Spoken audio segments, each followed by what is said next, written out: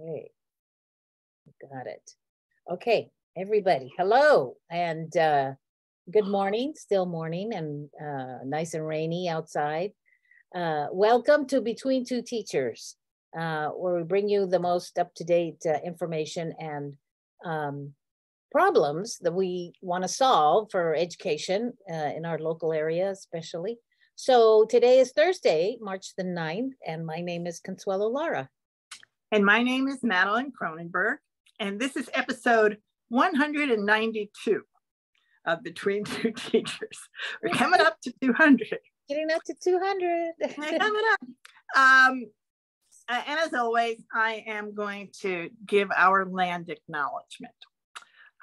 We pause to acknowledge that we have gathered on the ancestral territory of Huichin, part of the unceded land of the Chochenyo and Karkin-speaking Muwekma Ohlone people.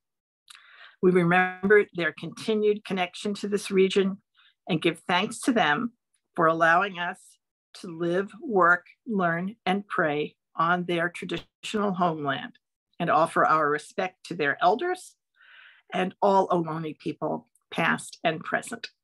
And as always, we encourage you to follow the Justice for Muwekma initiative to continue to support their efforts to be recognized as a federal tribe, which they still have not, the recognition they still have not received. And also be conscious of the training that's being given in the fourth grade standards in all of your schools, wherever they may be in California. Whoever is listening to this, there is a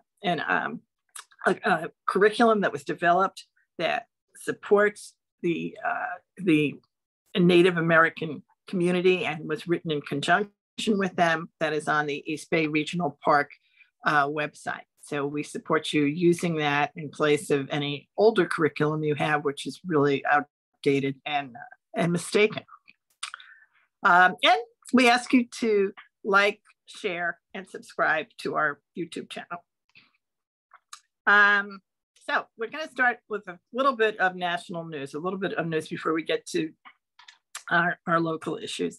The first one was, I just wanted to point out that Columbia University now is the first Ivy League school, and Columbia certainly is a school that is, among the top schools in the country, to completely and permanently drop the SAT and the ACT scores as testing requirements. So we are moving away from that, and that is a good thing, I think. That's definitely, there's a trend to do it, right? Right, and it's one of those things that people don't realize how it contributes to discrimination and inequities. It really does. It's been one of those barriers for a lot of people of color and poor students. And people are just think, well, that's the way we do things, and that's and they don't realize they don't realize that the deal at Columbia was rich kids take test prep. Yes. It costs a lot of money. They have the time and energy to do it.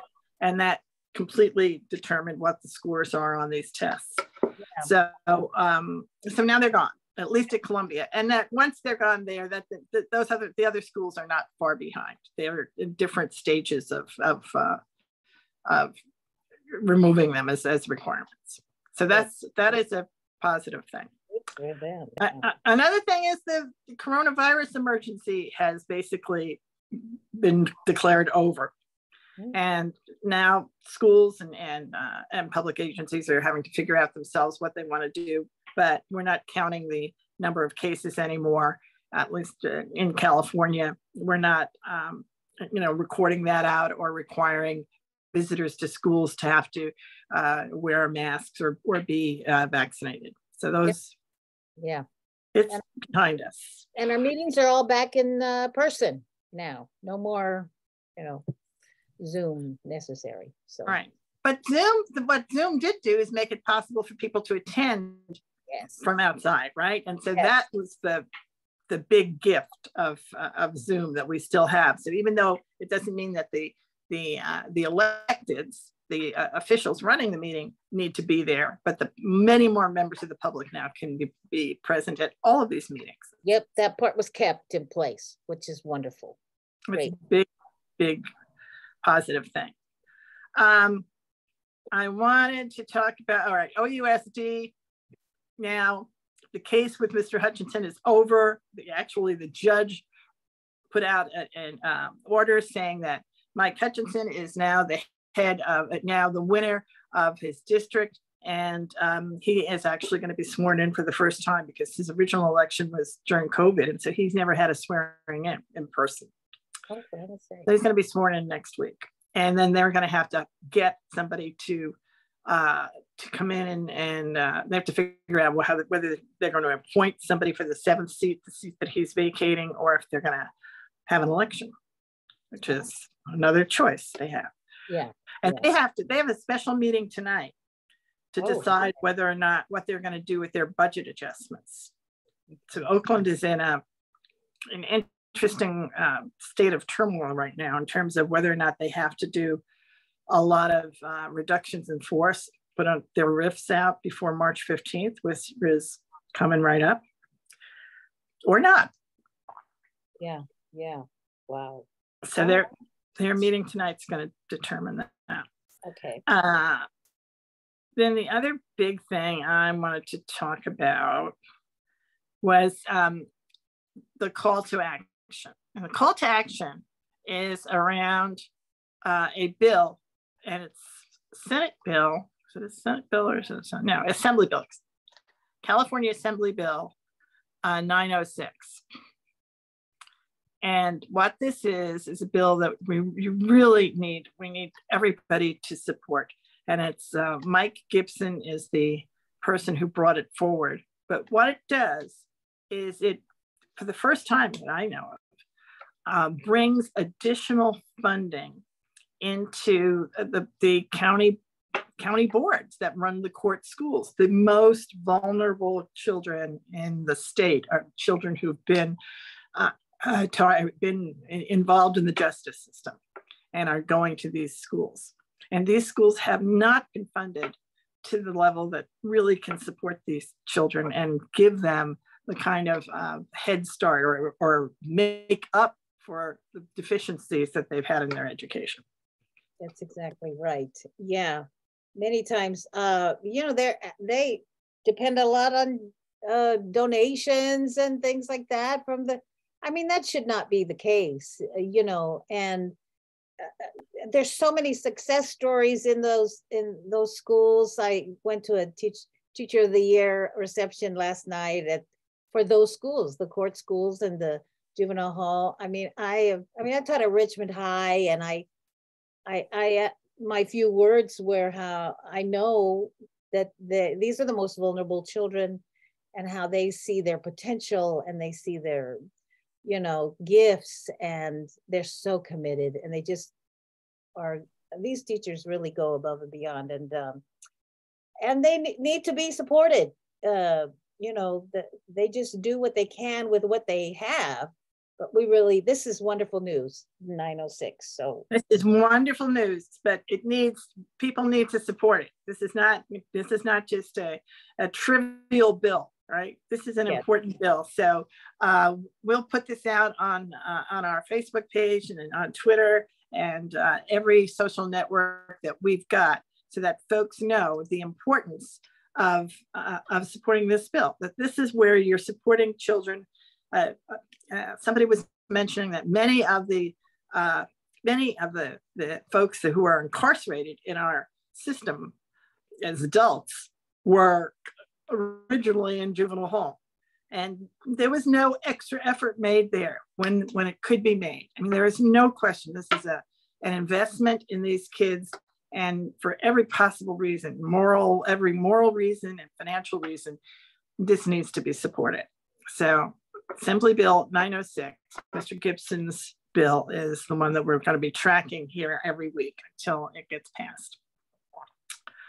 Mm-hmm. And then, all right, then now we should talk about our big topic today. Yeah, I'm very involved in this community, this district taught here. And I go to Richmond High a lot. We have our girls that we mentor. I have friends there. And so I always like to know what's going on. I go to school site council meetings and they discuss the crisis they're having with substitutes. Sometimes they'll have a third of their teachers, it's not uncommon, a third of their teachers, they have 60 teachers, could be out and they are needed subs. And many times they'll just have to put all the classes that they don't have a sub for into the theater and do like whatever, and have kids do homework or have them do or whatever they can, you know. And so it's a real crisis of substitutes. So that's the thing that's been the most on my mind right now. And what can we do? And what are the best practices? And even if maybe there aren't any yet best practices, which ones do we need to bring forth? And there are some things that are happening that have to be beefed up. You know, our county office does have a place where you can get materials. At the beginning, we talk about the Native American curriculum. We talk, all of that's available there. How about curriculum?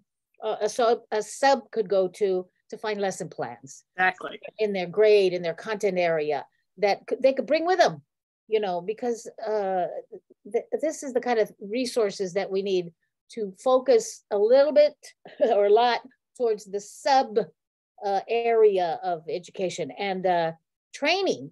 The county office is known for all of its professional development. And how about some training for how to be a good sub and what classroom management techniques you need for subbing. And those could all be on Zoom. So we could make all of that available. And I know that, you know, because this is just something right now, I'm going to research that myself. And if any of you think that this is needed, you're a teacher, an admin, whoever, email me and email the superintendent, email all of us on this board so that we've got it in our brains that this is a necessity and we could put it on our agenda. We could talk about it and see what can be done, because that's our job to do that. So those are two areas that for me of what I can do and feel like I can address. But there's a lot of other things community people could do, right? Going to, if you're in business or if you're in, you know, any other areas where big government. Yeah, big government, where your workers could either volunteer to be subs, volunteer to be tutors, whatever. I remember there being those programs where we would get somebody from oh yeah, they're letting us off one day a week to come and. Right. I remember that years and years ago. Right. So if you know somebody in one, or if you're in a Rotary or a Chamber of Commerce, how about those resources or reaching out to those individuals who could be subs? I mean, this is really a crisis, and it's disproportional crisis in the county, because do you think they're having this problem in Moraga or Lafayette? Or no, we know they're not, probably. Right, and there are many reasons why, and one of them is that anyway, the teacher turnover is different there. The teaching, the community, there is access and support from within the community. So more community members are eligible and become subs and then just sub in their own children's classes. There are all of those strategies that people can use. And that's great if you got those strategies. But there's a good 10 to 30% of our children every day, our most vulnerable kids, who are in classrooms with substitutes who are not supported, or they're not in classrooms. As you say, they're sitting in auditoriums. They're sitting in auditoriums and just told, you know, do the next thing on your book or in your tablet or whatever. Right? And at this school, I mean, at Richmond High, they talked about how many teachers are not coming back. The teacher morale is very low. I mean, and it's affecting everybody. Right. You know, who wants to work in that kind of environment? You know? Exactly. So it's a crisis. We need to do something about this. Coaches are very important, mentors for the subs. If a sub feels like, okay, I'm not just being thrown to the lions, I'm gonna have support. I'm gonna have a coach. I'm gonna have somebody, Madeline mentioned how a sub being introduced to the classroom by the principal, and that made a big effect on the classroom. On the students. On the students. Because all of a sudden, because one of the things the principal said was, and here is my friend, Mrs. Jones, right? That's great. That is really, really. So that's the best practice. That's the best part. That is not a waste of an admin's time. Yeah. Right. And even though you've got all these other important things to do, no, the most important thing you can do is support classrooms where there is a teacher coming in who the students don't know. Yeah. Yeah, absolutely. That's exactly right. And that shouldn't be that hard to figure out, but it is apparently, because it's so easy to not, right? Yeah. So easy to just say, well, oh, they'll know what they're doing. Well, many times what a lot of members of the public don't know is that oftentimes the substitutes are now chosen by a computer. So if you don't put into the system if you have your own sub because you have as a teacher, you have a friend who's retired or available to come in and substitute for your class, and you put that person's information in, then you don't have the same issues as the average teacher who doesn't have that, puts in that they're not going to be there today, and substitute's going to come in from the sky, come in from the computer system, right? And what I think, along with, you get that little message, where it is, when it is, what's the content. Well, part of that needs to be, and here's a link to some materials to that grade level. Here's a link to some coaching, some tips for classroom management. Here's a link as well. And here's people that you can talk to at the site. We need to support them and make it something actually doable for people. So we talked about toolkits. There are companies out there who actually do put together toolkits. Those could be, every school could have a site-based kind of toolkit for subs. Right. It doesn't have to be reinvented. This has been a problem for a long time. There are very appropriate strategies that folks have used for a long time. It's just that we have to realize this is a situation that continues on, and it's going to continue on as long as teachers are going to not be coming to school, and for all valid reasons. And now, in many cases, there are additional reasons after COVID that teachers have been given to be able to be absent from school, which means that the number of subs is going to go up. What do we know from that? We can predict that the problem is going to get worse. Yeah. So there is no question about that. And what we need to do is look at what are the best practices to support folks that are willing to do it. We need to give personal invitations to every retired teacher from our district. Come back and sub, please, and reach out to them as well. And then what is the role of Contra Costa College? It's right here. I feel like that has not been explored enough. How could that college also participate in this issue? So, right. There's a lot of possibilities here, but it takes, all of us being involved in bringing up this issue and bringing it absolutely does. So we're gonna be returning to this issue with ideas and progress and strategies, because this is something that is not new, and it really does deserve the attention of on our districts, our county, and our state. Yeah, absolutely. And our students need their education, because they're sitting in an auditorium, they're not getting what they're supposed to be getting. Yeah, and they're doing it day after day.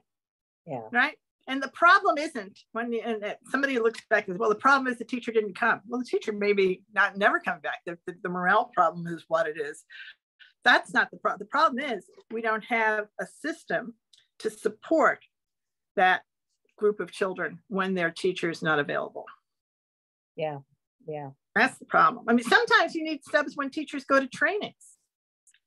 Oh, yeah. Right? That's one of the reasons you need the subs. Well, you can even predict it, but it's the same problem. And if you don't have them, then they're sitting in a auditorium, right? Making believe they're learning.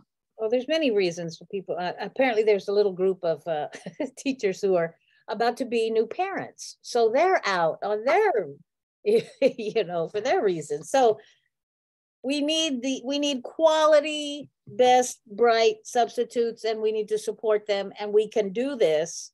And so we're going to continue working on this and let you know all the other things we find, and let us know what you think also. Exactly.